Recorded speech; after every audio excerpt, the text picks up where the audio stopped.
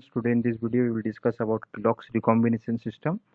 So this CRE LOX recombination system is a site-specific recombination technology which can be used to delete, insert and translocate at a specific site in the DNA of a cells.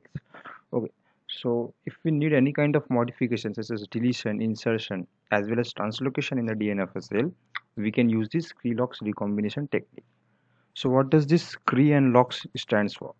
So CRE is basically a recombination protein, as the name implies CRE, since it creates recombination. That's why its name is CRE. CRE recombinase. So CRE recombinase is a 38 kDa molecular weight protein which has been derived from Bacteriophage B1, and this mediates site-specific recombination. Okay, so this site-specific recombination.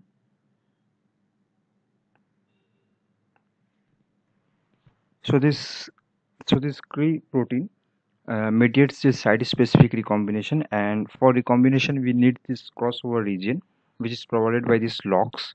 LOX stands for locus of crossover. So from where we derive this was LOX. So this LOX basically consists of your um, two inverted sequence, and in between them a special region is present. So what happens is that this LOX sites, suppose we want to delete this DNA sequence.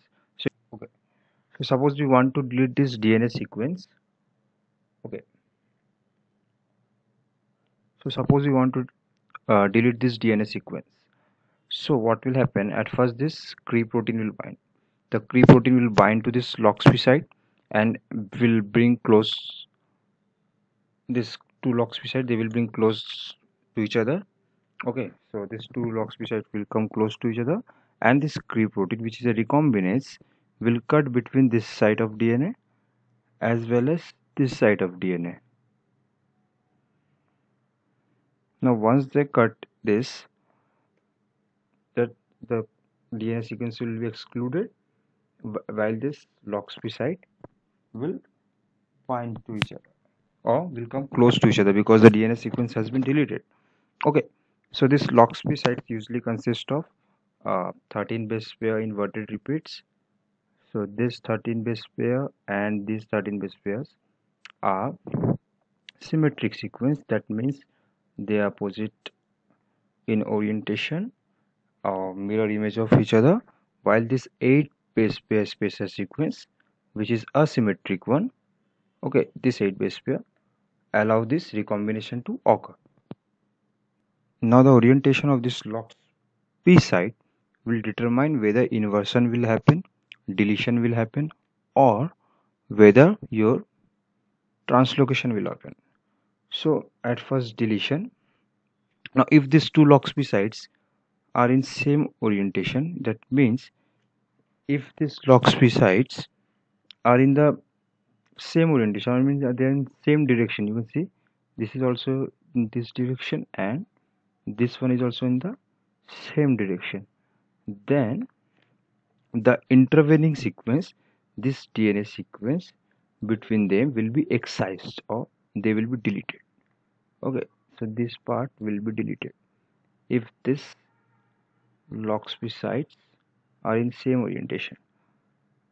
Inversion, so when these LOX sites are in opposite direction or in opposite orientation to each other, you can see this one is in this direction and this one is in this direction.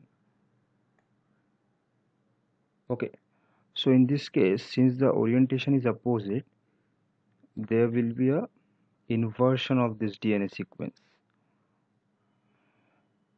So CSIR question comes from this region. So don't try to forget this, only this part will be inverted. Okay, this LOX site will not be inverted. So you can see, since let us suppose the sequence of DNA is XYZ. So in case if it's get inverted, you will get ZYX, okay, as an inverted sequence. Now translocation will happen if these LOX sites are present on two different strands and as a result of which we will see translocation between these two DNA sequences. They will go a recombination, as a result of which this part of segment will go to this part and this part of segment will go to this part.